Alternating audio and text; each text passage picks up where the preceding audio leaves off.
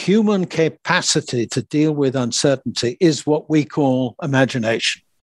The business organizations exist by harnessing the capacity for imagination to the business's purposes. Welcome to the License to Lead podcast. I'm Patty Fay. This podcast is for physicians or anyone who thinks healthcare needs a transformation led by physicians. License to Lead means that physicians are charged with and must be in charge of guiding the vision and the culture of healthcare systems. Hi, everyone. Welcome to the License to Lead podcast. Okay, you've been on pins and needles, right? I left you with a cliffhanger in the first part of my conversation with Professor J.C. Spender. Professor Spender is an author, a former business school dean, and an expert in business strategy, history, and ethics. And I would add, he's a philosopher, a dimension that is even more obvious in this second podcast. I had just asked him if getting an MBA was a good thing. Was it a valuable degree for a healthcare manager when Dr. Spender was pulled away by a phone call? And since we were overdue to wrap up part one of our podcast, I just let that question dangle. We'll pick up the conversation as he answers that question. And we will also talk about what he calls the secret, the role of imagination in business, and the lack of value creation through what he calls the language of business or the economic discourse. With his professorial and contrarian style, he aims to set me straight on any number of issues and takes us on a ride through the balanced scorecard, managerial versus financial accounting, the origin of the business school, Oliver Cromwell, the multiplicity of languages, madrasas, and more. And I'll provide a few outtakes of our conversation, which I know you'll enjoy. And there's more information and Spenderisms in the License to Lead newsletter. Okay, here we go, picking up where we left off last time with the question about the MBA. If somebody wanted to very effectively manage that economic entity, would getting an MBA provide what's needed? Yes. That's a kind of modified yes and a slightly tangled yes. But I mean, the basic intuition here on the part of hospital system administrators is that MBA training provides you with some skills for understanding the economic machinery in which we are embedded. So in just the same way as some of the senior people there have to understand the medical discourse, it's also increasingly important to have senior people there, some senior people who understand the economic discourse. Mm-hmm. There's money to be raised, there's taxes to be paid, there's allocations to be made, there are investments to be made, etc. Now, MBAs don't exactly get trained in this. There's a slight misunderstanding, to say the least. But what MBAs, the reason why the MBA is such an important degree to the person that gets it is that it enables them to speak to the economic discourse. So you don't need to understand anything about medicine to be able to say to the hospital administrator, one of the ways in which this hospital is funded is by patient bills. And I've had a look at this, and some diseases are costing much more than the fees we're collecting. We're making a loss. This is what marketing people might call product mix. Right? So you, as the skilled financial person, can say to the hospital, financially speaking, I have to tell you, this activity is a loss and it's not getting any better. And you should think about pulling it out of the product mix. Now, you as the medical person would say, but you don't seem to understand. This disease is an occupational disease, which is characteristic of this particular community, which was built on making steel, et cetera, et cetera, et cetera.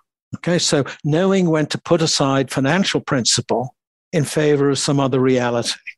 But the answer is, we're increasingly organized socially and personally, as well as organizationally, using economic ideas. And therefore, every organization needs people who have some skills in talking that language and understanding that language and knowing how to read that data and so forth. So yes, and the reason for MBAs is not their skill in business, like Dick Tarling, who had no MBA, who was a business genius, like Musk, who's a business genius. There are plenty of people not plenty of people. There are occasional people who are standout business geniuses. This is an artistic medium in which some people are like Da Vinci. What MBAs get trained in is speaking the language and reading the data. They may be as dumb as a post, right?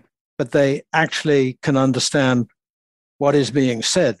And they can help you as the hospital executive. They can help you understand the problem here is that we have a loss-making activity, and that is threatening our sense of communal strategy. You need to think about that. That's your decision as the big boss. I'm here simply to tell you what this bit of economic conversation is telling you. You need somebody to do that. Yeah. I've had the former president of the American Medical Association on my podcast a couple of times, and she started a big oncology group in New Mexico and a number of other foundations. And I asked her if she had an MBA, to help her understand this language. And she said no. She took a night accounting class and it served her just fine. And in fact, I haven't had a physician leader yet on my podcast with an MBA. The way that I see it, a lot of times in healthcare systems, as physicians end up in higher administrative roles, they're asked to go, scamper over to the business school and get themselves an MBA.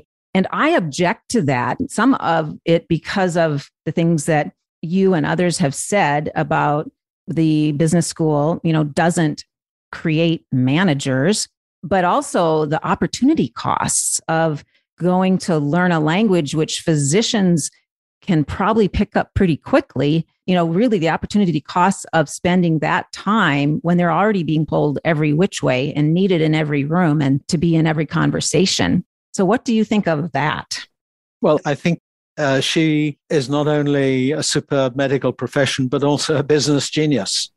Yeah, I think so too. You probably heard of the balanced scorecard, put together by a chum of mine called Bob Kaplan and Howard Johnson. And the balanced scorecard came into being because accounting courses in the United States neglected what is called managerial accounting in favor of what is called financial accounting. Why? Well, financial accounting is dealing with external markets, fundraising, packaging bonds, etc., everything that gave us the 2008 crisis. Whereas managerial accounting, the antithesis to managerialism maybe, managerial accounting is actually working out how the economics of this organization function. In the UK, it used to be called estimating. Now, when you put in a bid to build a bridge, you have to submit a price. This bridge has never been built before. How are you to determine what the bid should be? And the answer is you turn to a group of people called estimators in the UK who very carefully go through all of the designs down to the last nut and bolt and washer and create a bill of materials and tell you how much it's going to cost to build this bridge. But managerial accounting leads to people who are managerial accountants who go to work for companies that build bridges and get paid a pittance. Whereas financial accounting leads to brash young things who go and work on Wall Street to put together bonds who earn dizzying amounts of money. So managerial accounting disappeared or is exceedingly threatened species. I've forgotten what that term. Endangered species, right? Endangered species. So a company, and the story as far as I know, is the company in California rang up by Bob Kaplan and his friend Harold Johnson and said, look, we're having a real problem because every time the board gets together, the conversation is dominated by the financial accountants. Right. But we're a company that makes stuff. And has people employed. And we can't get that conversation on the table. So Bob Kaplan and his friend went out there and they sat and they put their thumbs in their mouths for a couple of months watching what was going on and said the problem is what we might call balance of conversation. So they created this facilitation device, which is called the balance scorecard, which said, yes, the finance people, have their share of the conversation, but the other three lobes in the matrix must be allowed to have their say. Yeah. Otherwise, you're not doing strategy, you're playing financial games. And this is a business that requires a strategy for dealing with the real world with a bunch of people who do stuff. So I think the big dots on the balance scorecard, some of the dots are a lot bigger than the others. And I think the ones with the dollar signs in them still dominate the conversation at most boards. Yeah, well, that's the problem. But you see, going back to the whole question of critique, Bob Kaplan and his chum Johnson are honest enough intellectuals to say, we need to find a way of critiquing the dominance of the financial conversation. Mm-hmm. And they made this little bit of equipment, which has been vilified by academics who have no understanding of what the hell they're doing. This is a little piece of apparatus. It's exactly the same as some facilitators would use a beanbag to toss from one person with the conversation to the other. The balance scorecard is this facilitation aid in order to balance the strategy away from being dominated by finance towards something more appropriate to the business. Now, if only it worked. If only it worked, right? And the thing is, JC, even the way we've been speaking, that it's critical for people to learn the language, perhaps go invest a year and a half in learning the language by going to business school. Even that is tipping our hands that the financial angle is dominating, right? We have to go learn that language. We have to learn to read this spreadsheet or this financial statement. And of course we do, but there is an imbalance, I would say, in how critical it is in the assumptions about the financial underpinnings of a successful business, no matter how large. Will going to a business school, will that information and knowledge make me a successful manager? Right. Well, here's what I was speaking to you the other day about as the secret. If you understand that the economic language is incapable of creating new economic value, mm-hmm. It's to do with the type of uncertainty and how you engage the type of uncertainty. This is a more complicated statement. It's that the conversation we were having about entropy says there has to be value being created somewhere. The secret is it is not possible to do that in the economic discourse. The only way of doing it is what everybody knows, which is by theft. So Proudhon said, all wealth is theft. It's my imagination and my tacit knowledge that has to be stolen to create value. Monetized. Mm-hmm. So the organization is an apparatus for monetizing the imagination activity of the people who are engaged, and their imagination is directed towards the uncertainties of the situation. So why do we have a doctor when we could have an AI diagnostic tool that 85% of the time the patient sticks his finger in this apparatus and he's diagnosed? Because if the business can run with 85% correct diagnoses, then it's potentially completely automatable. And that's a strategic decision because in practice, you can't do it that way. You have to have the imagination being brought into engagement if value is to be created that more than compensates for the entropic losses. Really, the economic structure, the business structure is neutral. I mean, it's sterile. No. On the contrary, I mean, we don't need to be raving Marxists to know that it has embedded aesthetic. Why do you value money? When you say economics, you're combining a quasi-mathematical way of analyzing the world with a predisposition to value money. So we know what's up and what's down because of our values. If we have an input-output machine where there's input of X mechanical watsits and money, and output of X, Y mechanical outputs and money, okay? I mean, the point is that makes no sense to us unless we value money, even though the logic of the arrangements can be perfect. So, which is one of the reasons why during the time after the Russian Revolution, people seriously believed that they could run the entire country as if it was one large bureaucratic enterprise. That's managerialism. But they had made a horrendous historical error in thinking that the way of talking that they had articulated was phronesis again, was adequate to the situation. And tens of millions of people had to die of starvation before the penny, or in this case, the ruble, dropped.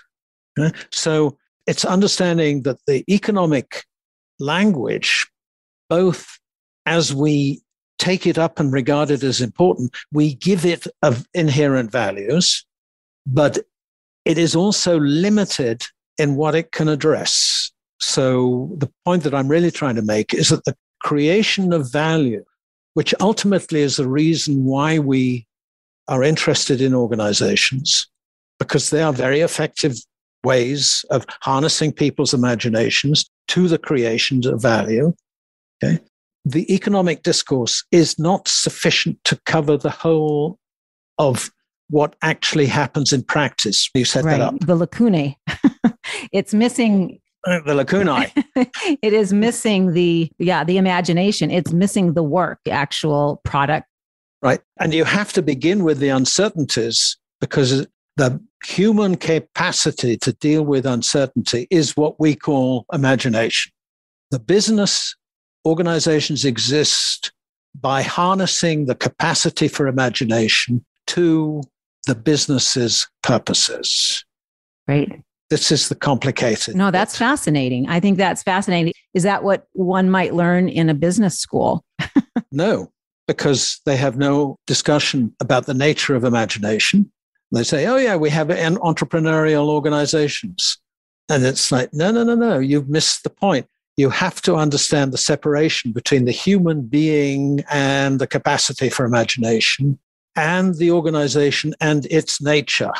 The organization cannot imagine, and nor are the people who work for the organization ever so completely part of the organization that there is not an ethical challenge here, which is what kind of ethics are involved in the monetization of your imagination so that my shareholders don't throw me out. The fundamental business ethics problem is, on the one hand, going back to the debating society, okay? Yes, running the debating society is a lot of hard work. And last year, Fred did it, and next year, Monica's going to do it. And we understand that it's exhausting, but it's, part of the deal. But when we have a business, who speaks about imagination? We cloud it under, we want organizations of trust.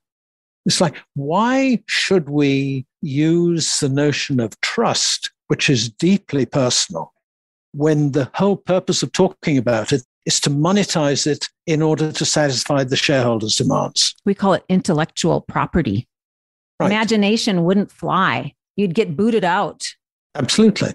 No. You mentioned early on that, what used to be, you didn't use this language, you mentioned the shop floor, but early on the business schools were trade schools. And at some point, so the guy... No.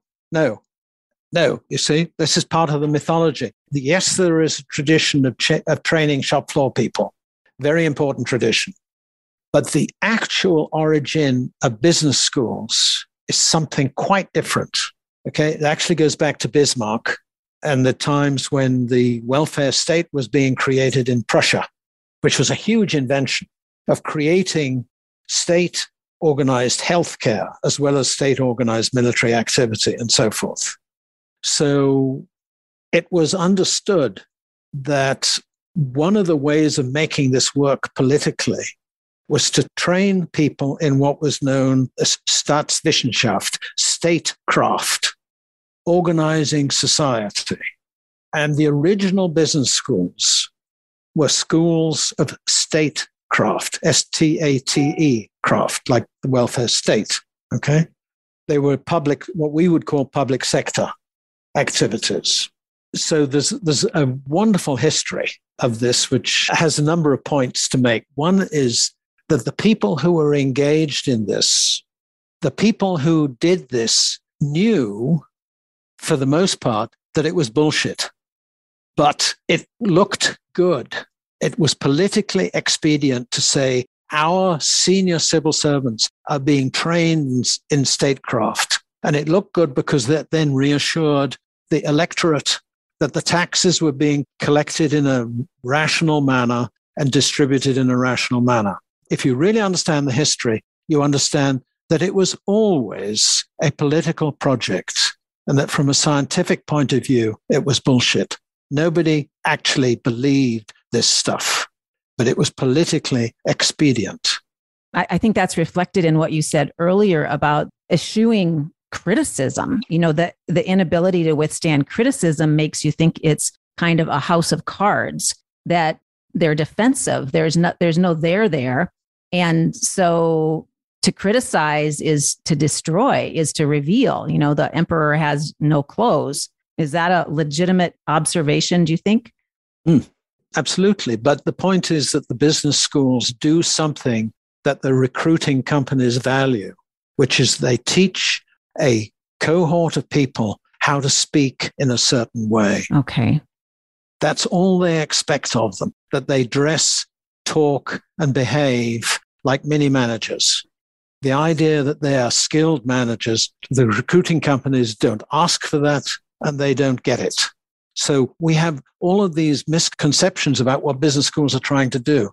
And the answer is, what are they trying to do? Yeah, what not only are trying to do, and unfortunately, the faculty are absolutely at the center of this set of misunderstandings.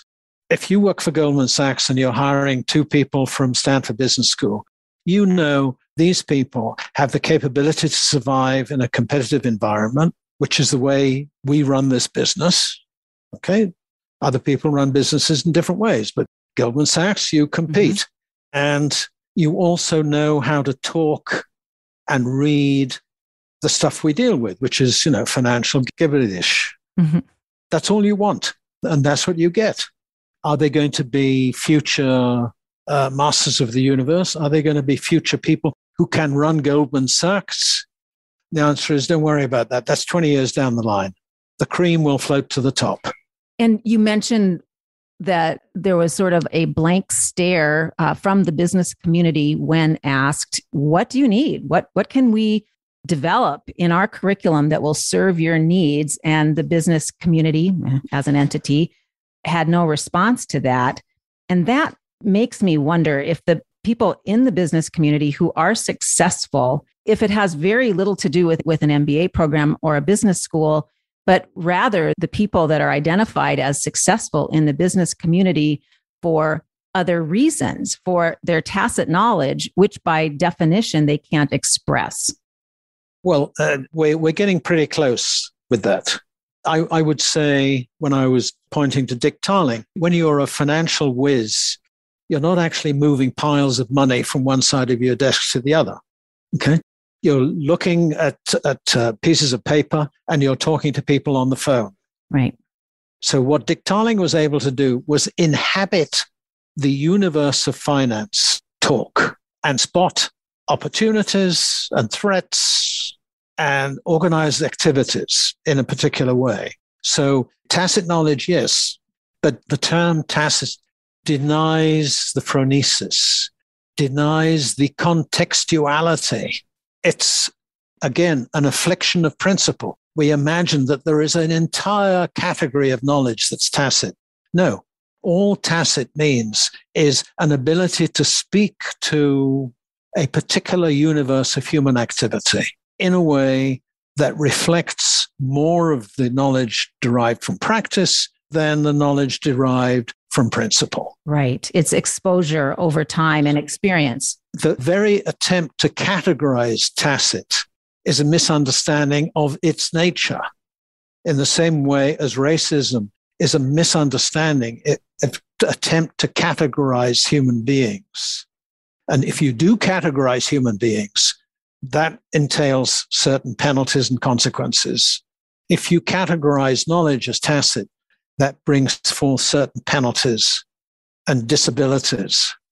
Because ultimately, it's all comes down to the instance, the application of imagination to the particular instance. The moment in the medical career where you say, the principle we are told should be this, but we're going to put the principle aside for some, what we might call higher principle, the humanity of the situation.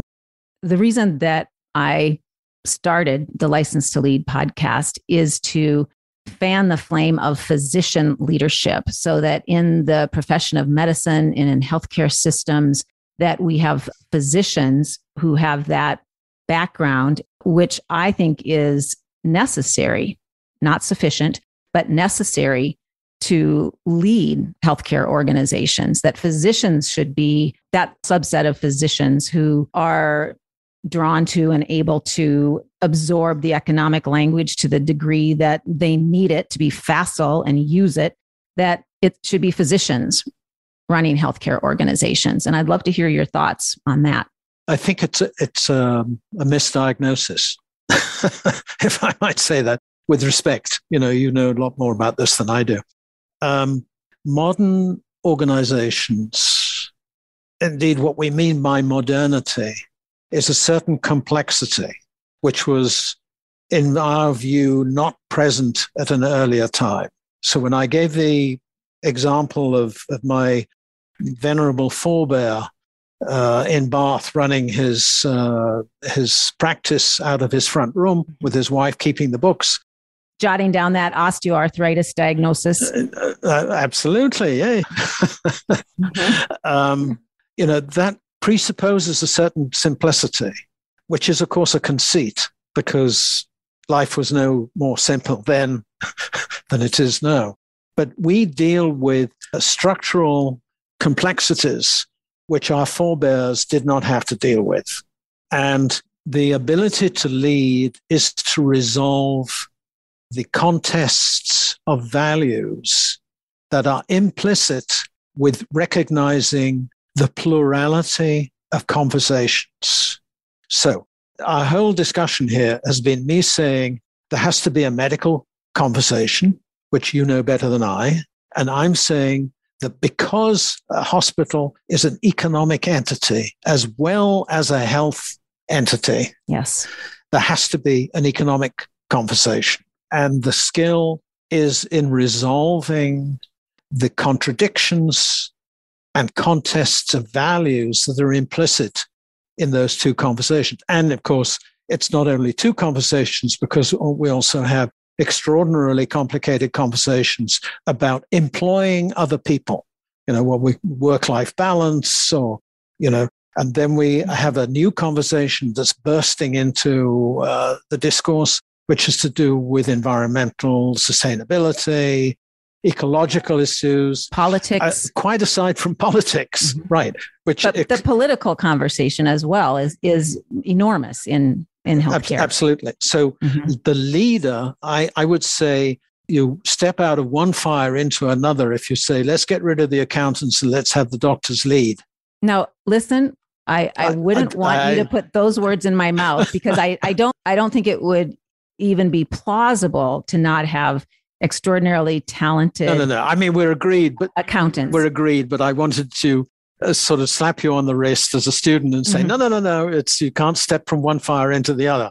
Okay. The modern condition is pluralist. the many conversations. Yes. You hope that you have educated people, which is people who can speak to several conversations. And what you want in medical school is people who can speak to the medical circumstances, but also the humanitarian and ethical issues. So there's three conversations. In business school, you hope you have people who can speak to the economic issues and also the marketing issues and, so forth and so on. It's the complexity, the multiplicity, the plurality of conversations that is the fundamental challenge for leadership. Yes, I think being able to speak multiple languages, have multiple conversations, because it's never purely one. That's right. That's not the stuff of humanity. Right. And the whole point of the Tower of Babel story is this dream that there was once one language which everybody spoke and everybody understood each other. This myth, because the reality is not only do you and I not understand each other, we don't even understand ourselves, because being educated people, unlike some people, let's say in the early medieval period, who only had one language, which was the language of the church, in which the prism through which all of life was viewed. We have multiple languages. This is the modern condition. Right. But it's like a curse.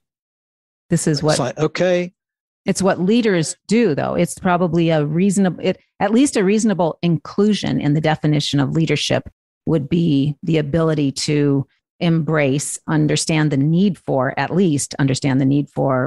multiple languages, multiple conversations. Right. Well, the impossibility of leading without embracing multiple conversations. Lovely. And the whole of this Black Lives Matter, is an express statement of how an entire community's way of talking is silenced institutionally and politically. Right. No, this is not just about police. It's about the fact that we are not heard. Our language is silenced, which goes back to, if you recall, when Oliver Cromwell, which is a name Oliver Cromwell conquered Ireland, he eliminated Gaelic. It became a capital offense to speak in your own language. So almost everything I talk about nowadays deals with language. Business schools are language schools, madrasas. Explain madrasas. Madrasas, the classic madrasa is the Islamic madrasa, where you spend your time studying the Quran. The Yiddish schools are exactly the same. You spend all of your time studying the rabbinical texts.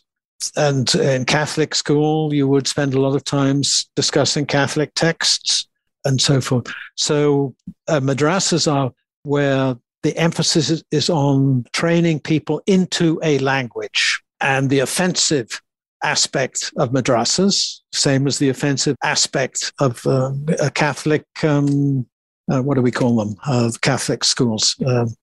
Well, I went to 9 years of Catholic school, but I'm not coming up with it for you. Anyway, seminary. Right, mm-hmm. Right. The offensive part of the seminary or the madrasa is the silencing of the other ways of thinking and talking. That's an offense against human nature, because human nature embraces pluralism. We have all kinds of interests, interests in bird watching, interests in theater, interests in cooking, interest in the opposite sex or whatever. I mean, the human being is gifted with a pluralistic attention and imagination. Well, Dr. Spender, I think we should wrap up our conversation here.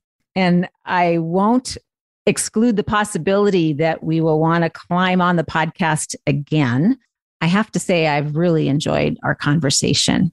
Thank you very much. I've very much enjoyed talking about this stuff, which animates me, as you can tell. And I think what you're trying to do here for people in the medical industry is incredibly important. So anytime you can make use of me again, I'll be very happy to let that happen. It's just been such a pleasure talking with you. Thank you. Thank you. Well, that was certainly a treat spending time with Professor Spender. I especially liked his emphasis on imagination and how it is the uniquely human imagination arising in the face of uncertainty that creates value in an organization. And for me, it was a sobering perspective to consider how the outsized work ethic of, for instance, physicians and the physician's imagination and intellect, which they use to meet the demands of the uncertain healthcare world, are being captured and monetized by opportunists who don't belong in the healthcare world. Those are my words. Here are Dr. Spender's. What kind of ethics are involved in the monetization of your imagination so that my shareholders don't throw me out? This adds a dimension to my conviction that as physicians, with our expertise and our obligations to patients, we gotta be leading this profession and be leading healthcare. I promised a few outtakes. At one point, I was concerned that we were veering off the path of medicine and managerialism and plunging into some historical abyss. It actually goes back to Bismarck. This is why the history of management education is so interesting. Listen to me try to grab the reins. JC, I would like to derail us from Bismarck. Dr. Spender had the bit in his teeth and was galloping down this road. This is very short. I just want to give you this 1 minute. And I'm so glad he took that 1 minute. Which is the people who did this knew, for the most part, that it was bullshit. He won my heart. I'm a sucker for a truth bomb. And who was that mysterious caller in the middle of our podcast? Here we go. Can I stop for a second? Yes, my sweet, I'm in the middle. After several more my sweets, Dr. Spender eased off his phone call. Oh, super. Okay, talk to you later. Bye. That was my wife who's managing to get a booster shot as we speak. That was great news for my guest and for his wife, and I wish them both wonderful health. A few listeners who know me well no doubt wonder why I so wholeheartedly embraced Dr. Spender's somewhat fractious conversational style. But heck, I just love the guy. I'll put JC's contact information and resources in the show notes, and also more information and Spenderisms in the License to Lead newsletter. You can subscribe to my newsletter at fayconsulting.com. And if you have any Spenderisms, I'd love to hear yours too. Thanks everybody for listening, and thank you, as always, for all of your care and caring. Thanks for listening to the License to Lead podcast. Be sure to visit licensedtoleadpodcast.com to join the conversation, access the show notes, and sign up for our newsletter. Leave us a message with your provocative question or your thoughtful comments. You might inspire a future episode of the License to Lead podcast. Thanks so much, everyone.